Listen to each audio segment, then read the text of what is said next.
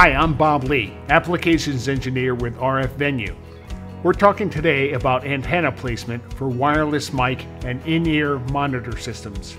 In professional wireless mic applications, we use diversity receivers for redundancy. That requires a diversity pair of antennas. In most situations, it's advantageous to use directional antennas as opposed to omnidirectional ones. Directional antennas are more sensitive in a particular direction and less sensitive to the sides and back. That helps to reduce the system's overall vulnerability to interference and noise.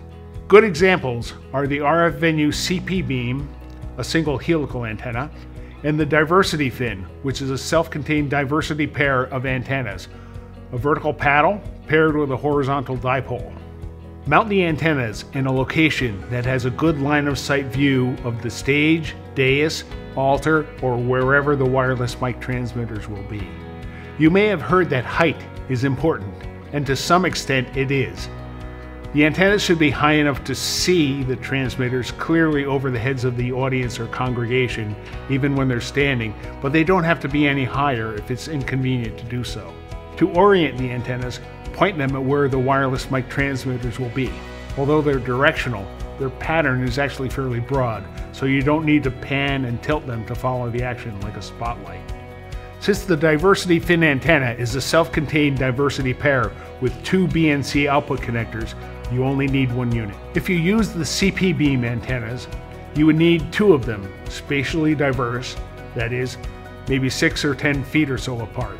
Again, you'd mount them with a clear line of sight to and pointing at where the transmitter action will be.